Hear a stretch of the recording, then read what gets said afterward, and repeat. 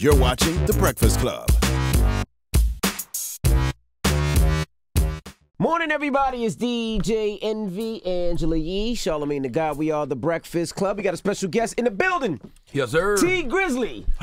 What up, though? What's the word? What's up, my brother? You about to drop your second album? Yeah, man. This is really the first album, though. First one was, Really? Yeah, first Oh, one. the first one was considered a mixtape. Yeah. That always confuses me. Yeah. Because it'd be full bodies of work with original production. So how do you know the difference between an album and a mixtape when you record? I mean, today, it really just like, your mixtape is what you have fun on, what you experiment on, and you see what they take to the most. Mm-hmm. And whichever one you see it like the most, that's what you throw out on your album. You know what I'm saying? That's what I think. All right. You know, everybody might look at it different, though. Now, are you off for probation? No, I get off parole in October. For October. The How reason I long say you that is been on? I'm looking on the 2 thing with years. Meek. Okay. Yeah. Now, look at this. He got arrested for armed robbery Mm-hmm. in a jewelry store. Got 2 years. Meek got 10 years over time. Yeah, but Meek he had the big charge and then he was violating. So it's not like he just got 10 years for the first charge. Did that make you nervous at all with your probation? I got to make sure I don't do nothing. I mean, no, Meek. it's definitely a wake-up call. Mm-hmm. Because, you know what I'm saying? Like, when I did 3 years and they gave me 24 months parole, and anything I do, them 24 months is reinstated. You know what I'm saying? And this can go on for 15 years. You know what I'm saying? So when I saw that, it was just a wake-up call. Stay out them people way. Mm-hmm. That's what happened to me. I had 10 years probation. Envy was on 10 years probation too. Damn, they giving out 10s over here like Well, that? no, I was in Virginia. I was in South Carolina, but it was the same thing. I had like 2-3 years, but whenever you get in trouble, Yeah. they just reinstated. 2 to 10, that you had be having that tail, that back end. You was like a robber for real, huh? Yeah. That's all I could do, though, for real. Right. That's all I could do, because I ain't know how to hustle. And I was too lazy to do some scams. I ain't got the patience for it. Yeah. So I just take what somebody else make. But you went to college too, though, right? Yeah. So you ain't no dummy at all. No, but I was just broke. I was trying to do stuff. It was a lot of females up there. I was trying to go do internships. I needed some pay. I needed some money. But could you imagine T. Grizzly running in the jewelry store and running out and them not finding him and catching him? Man. No, they found him, didn't they? No, they called me in They there. caught him in the They store. called me, listen, a customer had pulled out a gun. He had a CCW. Mm-hmm. I'm like, bro, you ain't got nothing to do with this. You ain't you ain't even paying for this. I'll give you a watch. Let me get out of here. Damn. So I want to go back to the school thing. So you was in school, you was stealing computers, right? I was breaking in dorm rooms Okay. and like laptops, iPhones, money, all that type of stuff. Damn it, You man, say T. you stole Grizzly. like $20,000 worth of items, Yeah. and that you got kicked out because of that. Yeah. I was You got caught doing that too? No, somebody told on me doing that. So you got caught. That means I got caught. Somebody else got caught and Okay. told on me. I would have got away. Yeah. But listen, I ain't never had over like literally $800. I started breaking in the rooms. I made like $10,000 in 2 days. But you would pawn the stuff? Huh? Yeah, I was going to sell it. Going Okay. back to the gas stations in the city and selling it and all that. I could have stopped for real, but I was just so easy. it was coming so quick. I'm like, I can't believe this. So have you stopped your kleptomaniac ways? Are you Yeah, still- I have. I changed my ways. You know what I'm saying? And it's like I do something right now that a lot of people wouldn't believe. You know what I'm saying? To keep me humble and to keep me like grounded. What is that? I work at Home Depot. You don't Huh? work at no damn Home Depot. I work at Home Depot in my city. What hours do you work at Home Depot? What do you do at Home Depot? What I do, I help people like take the stuff outside that they buy. You know what I'm saying? I help put like refrigerators together in there. No, I'm talking shit. I'm about to say, I'm like, man, get the fuck out of here. You in the studio, you doing shows. I'm like, I'm like, how ain't nobody got you on video doing that yet? No, I'm talking. Now, have you adjusted from the streets to the industry yet? I have. It be so hard though because everybody I know, like all my family and everybody who I'm cool and hang with, is in the streets. Ain't got nothing. You know what I'm saying? I ain't really made no real industry friends that I just be with like that. You know what I'm saying? Besides, you know, I rock with Dirk, Yachty Heavy, a couple other people, but like my day-to-day basis people I be with, these are people who struggling. Mm-hmm. You know what I'm saying? So it be kind of hard. I like being around that though because it keep me who I am. You know what I'm saying? The conversations we have, the ideas and like the energy and the vibe is just be, man, we got to do way more. There's way more work to do. Mm-hmm. You know what I'm saying? So that keep me grounded. You know what I'm saying? After a while, that gonna get stressful though, cause they gonna see you coming They around already in your, stressful. in your Gucci outfits and your Yeah. jewelry and like, yeah, I don't let me wear this hold around something. them. Oh, I don't wear this around there. I go over there jogging fits Nikes.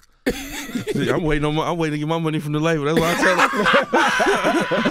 I ain't get my money yet. they already. Yeah. I'm sure they already trying to get in your pockets now though. Yeah, definitely, man. I done have people ask me for some crazy stuff. Like what? $120,000. God damn. One person asked me for that. I'd never forget that. For a house. For what? I don't even know for they like, at least you know I'll be set for life. Like, I don't care if you set for I never said I cared if you were set for life. And I had a barber. This was a new barber I had. I only knew the dude for like, he only come out here for like 2 weeks. Mm-hmm. He turned around and asked me for like $15,000. They trying to take his house. I said, man, I make sure you ain't never have to pay for another haircut. Like, man, my grandkids ain't gonna have to pay for no haircut. God 15. Damn. Jeez. So how do you handle that? Like, because I'm sure it's some requests you hear that you may grant. Like you know. Yeah, what? it's some requests, but it got to be within reason. Like it got to be real reasonable, and I got to really like you. Mm-hmm. I got to feel a certain type of way about you. Other than that, as soon as you ask me, I'm not even talking to you no more. And you knew. I mean, you getting your money, but you still growing. Yeah.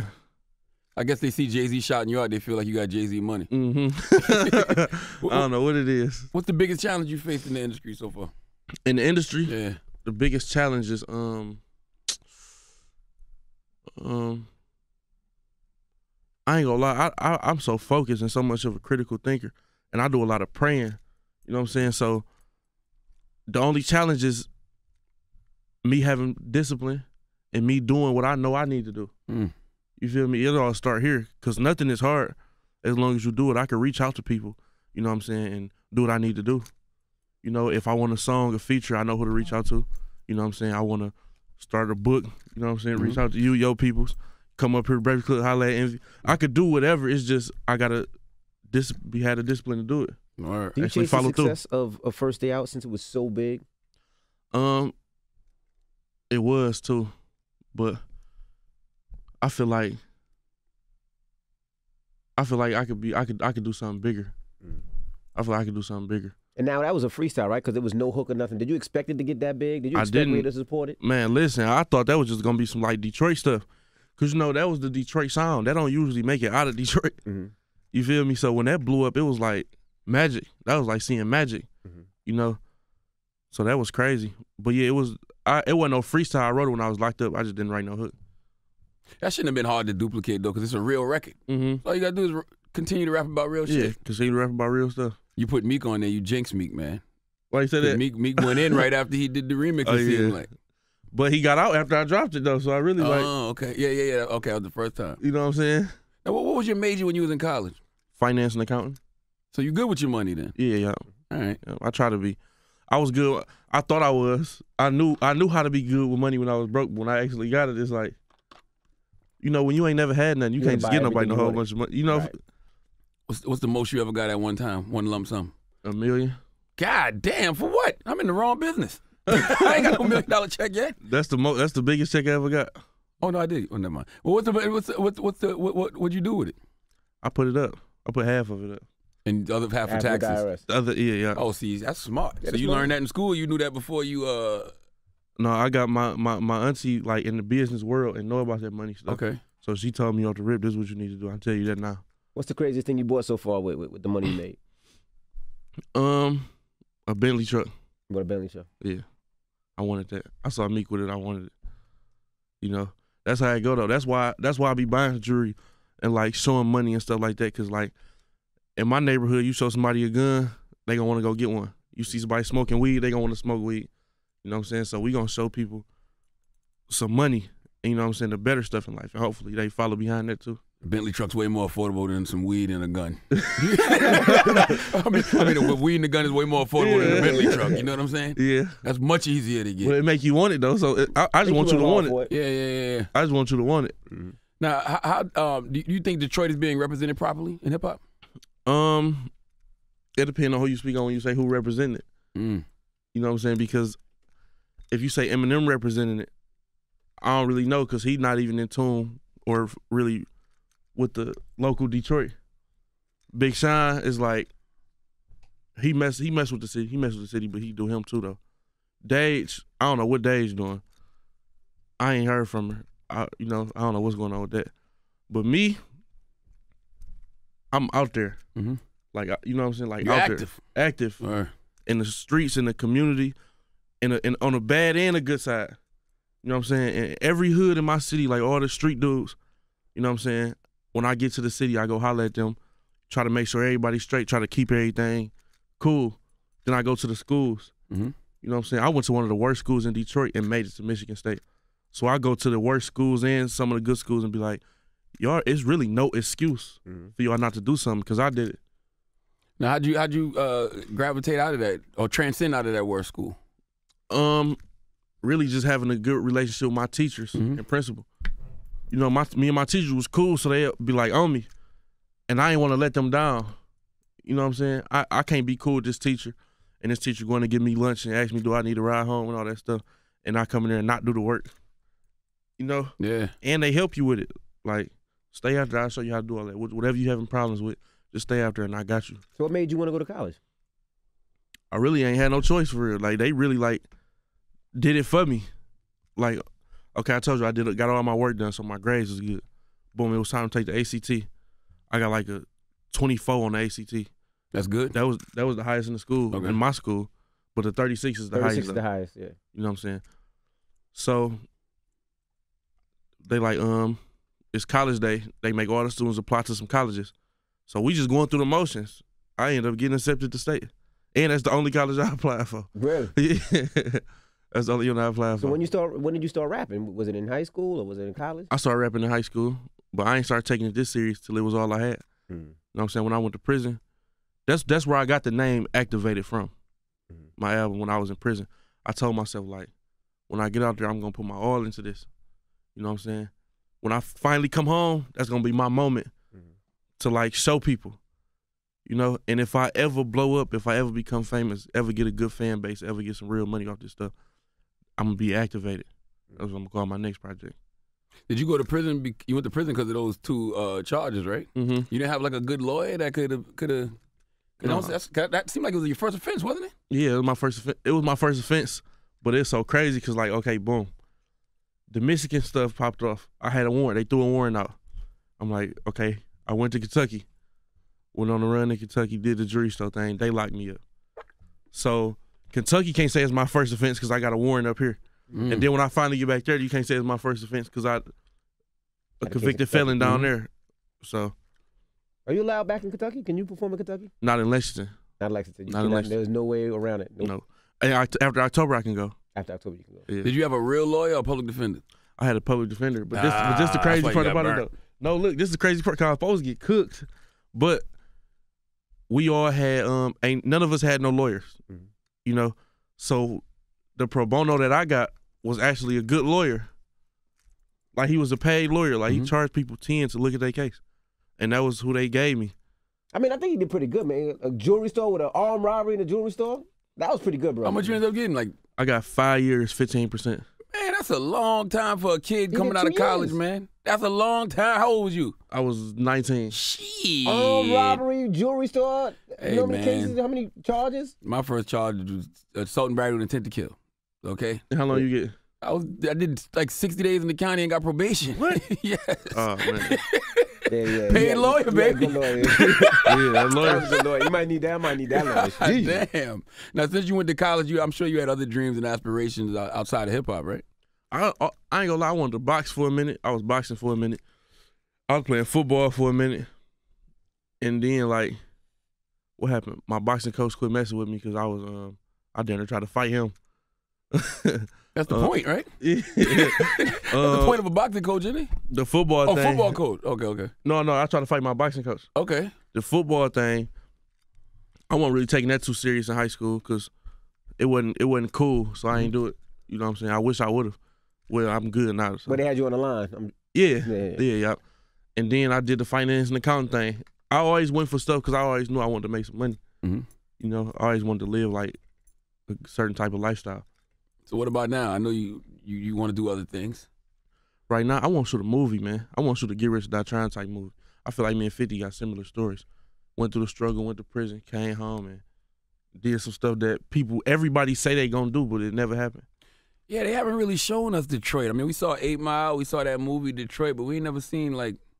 You gotta see that real Detroit. Yeah. That real Detroit is crazy. And how'd you get the name T Grizzley? I got it when I was in there. In jail? Yeah. They was just calling me Grizzly, though. They weren't calling me T Grizzly. Like Grizzly Bear? Yeah. That's kind of a weird name to have in prison, man. No, because, I mean, you aggressive. You big, So aggressive. you had to fight and stuff when you was in there? Yeah. First day in there, I had to fight. God, because you was a kid, so they test you. Mm-hmm. What happened? I'm rapping, making beats on the thing or whatever. Mm-hmm. And this one dude, like, it's 6 in the morning though. This one nigga like, nigga, stop knocking on the fucking bed, nigga. I'm trying to sleep. I'm so shocked. Like, this is my second day in here. I'm so shocked that somebody said this to me. You feel me? And everybody get to waking up, like, seeing what I'm about to say. Right. So I'm like, shit, you feel the type of way? What you want to do? His mans hop up. We about to stump this nigga out. I'm like, damn, I'm about to fight both of these niggas. So they both hop up. The one nigga his mans who hopped up, he really scared for real. Cause he wasn't even running up on me. I'm really fighting his mans by myself, and I'm really like turning around looking to see what he gonna do. He ain't even running up. So after I get on his mans, I get on him. And after that, I ain't had no more problems. That was it. That was it. They know you was down to scrap? Yeah. That had to be a culture shock, though, going from college to jail. It was. I got a college ID, prison ID same year. Damn. You never wanted to go back to school when you got out? Man, yeah, I did. I was so embarrassed, though, to tell people I went to college in there. You know, you got niggas in there that ain't finished high school. They looking at me like, nigga, you went to college? Fuck is you doing? What's the problem? Jesus Christ, we got to do better in our community. You had to tell me what to college, right? Jesus Christ. Everybody in jail, how they gonna judge you? Man, I was so ashamed when I used to see Michigan State playing football. I used to have dreams I was still there. Like, damn, I was in college. That's the worst, when you be in jail dreaming that you home, and then you wake up in that motherfucker. Oh my man. God, that's the worst. I had so many dreams like that. When I first came home, I talked to Meek the other day. He told me, he had the same thing I had. He said, when I first came, I was scared to go to sleep. He didn't want to make sure it wasn't a dream. Yeah. He stuck in there. Oh, that's why he said he ain't slept yet. Yeah. Okay, I saw him say that. He like, nah, I'm staying up. I won't get back in there. For real, that shit for real. Now let's talk about your album. What was your mindset for this album, since this is your first release? I ain't gonna lie, I had a lot of fun on this one. You know, my first project of my moment, you know, I was in prison rapping about what I was going through and stuff like that. But on this Activated, I feel like when I say I'm activated, that means I'm finally powered up like how I want to be. You know what I'm saying? I got a couple dollars, living the life I want to live. I can do the stuff I want to do, help the people who I really want to help. Feel like I'm activated. I can do that. You know? So I really had a lot of fun on this album. Really told people what's going on now. And all my music, I tell people what's going on with me. Like, first day out, this is the story, this is what happened. Now today is just like, I'm just walk y'all through these different chapters of my success. You know? Well, your life changed dramatically. I see you on private jets now, flying. Yeah, man. You on them PJs? Yeah. I ain't gonna do that too much. Don't try to follow Meek with that now. No, I ain't trying to do that. Them PJs cost now. I ain't doing that too much. You know, I'm loyal to Delta. There you go. I don't care how much money I get. You know, because them PJs, I heard about people going broke off them PJs. Where'd you fly to on the PJ? Well, he left here. Remember we had Powerhouse? Yeah. And I had to get him here. Yeah. Oh, so you paid for the PJ? Well, part of it, yes. So listen, I had a show where I had a show at? DC? I had a show in DC. DC. I had a show here in DC the same night. So that's how that went. How much that cost? I don't know. I don't pay attention to it. Shit, that's how you go broke, not paying attention to it. No, because... But he came, let me tell you what happened. You know, Fetty Wap was supposed to come do the show, but Fetty Wap, his flight got canceled, couldn't make it from L.A. So I had to call everybody I possibly could to see if they would do it. And he was close. And he was like, I can, but I got a show that night. I would literally have to fly in and fly right out. So I don't know if he ran on stage, did 3 songs, and turned around and ran back off stage and right back to the jet. That's how it had to happen. Never said no, never said I don't know if I can make it. Jumped on that jet and said, I'm there. You had to get that bag. There was no bag for me. There was no bag? I'm talking about him to go back to D.C. Yeah. So did it for the love that night. Those people that be like, you know, LeBron was on the line listening to your music, or Jay-Z shouting you out. Have you had any conversations with them? I had a conversation with Brian. Okay. You know, he had played in Detroit. I had went to the game. We had talked it up after the game. He a cool nigga. Jay-Z, I ain't kicked it with Jay-Z yet, but I'm looking forward to it though. Any words of advice Brian gave you? Shit, just keep going. He said he said the music shit, man, the way I look at it is like a workout. Anything you doing, any grind is like a workout. If you ain't consistent, if you ain't going hard at it, you ain't gonna see no results. Can't play with it. And that's how you treat the studio? Yeah. You in every night? I ain't in every night, but I'm writing every day though. Got you. You know. What about the women, man? That's another big distraction. Mm-hmm. It ain't really a distraction for me because I know they roll. You feel me? I only got one agenda with them, and it's over after that. You know. That's it. That's it. Do they know that? Yeah, they know it. You making them sign anything nowadays? Little NDAs or just? I ain't even got none of them. That's the scariest part, man. Especially being young and having money. What can being happen on if this you don't make road. them? What can happen if you don't make them sign it though? They can say all kind of stuff. You can get Me Too'd out this motherfucker. Time's Up movement, all kind of crazy stuff. I don't think nobody gonna play with me like that. Shit. Bill Cosby thought the same thing. Bill Cosby, Bill Cosby was a little different. The thing about Bill Cosby is different. Them bitches, I mean, they ain't making it to court. They get knocked off. Man, stop All now. right, See, no, that's exactly what we trying to avoid. Right there, T. Hell no. Album out May 11th. You You lie trying to say I tried to rape you, you get knocked off. stop, man. That's worse. You can't kill him. T. Grizzley, we appreciate you for joining us, bro. For sure, it's on, man. I appreciate y'all for having me. Yes, man. And sir. it's the Breakfast Club. Good morning.